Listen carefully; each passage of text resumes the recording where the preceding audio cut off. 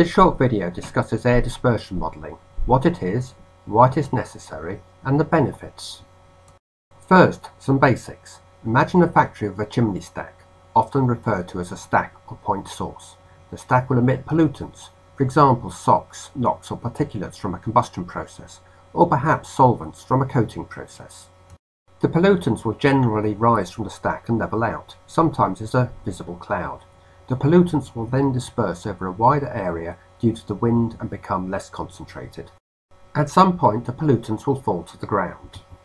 The ground level concentration is made up of the background level and the pollution from the stack, often referred to as the process contribution.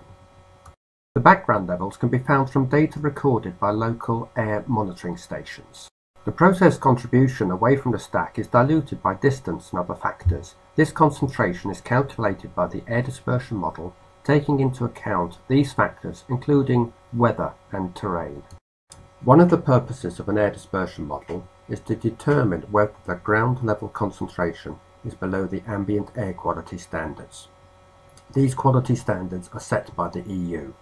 The air dispersion model takes into account the effects of weather, for example wind direction and precipitation, cloud cover, atmospheric temperature, and geography.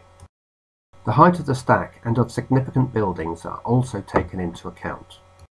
So why do we need an air dispersion model? Often, an air dispersion model is necessary as part of an environmental impact statement.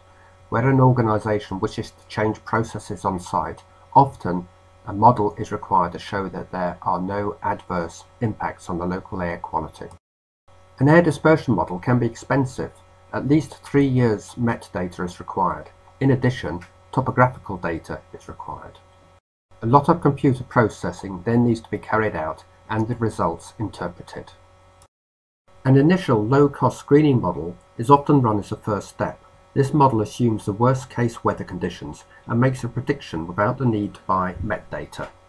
If the results from the screening model are acceptable, then there is often no need to go to the expense of running an air dispersion model with full MET data.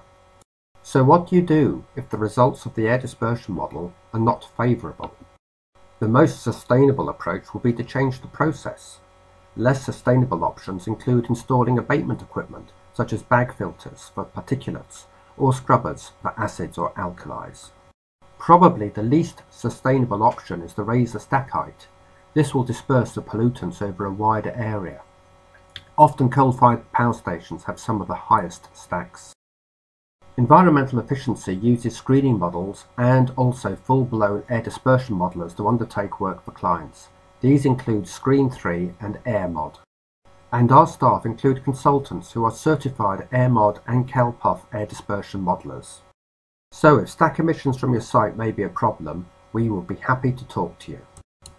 And if you are still watching, a little bit about myself. I am Bob Sutcliffe, a Director of Environmental Efficiency.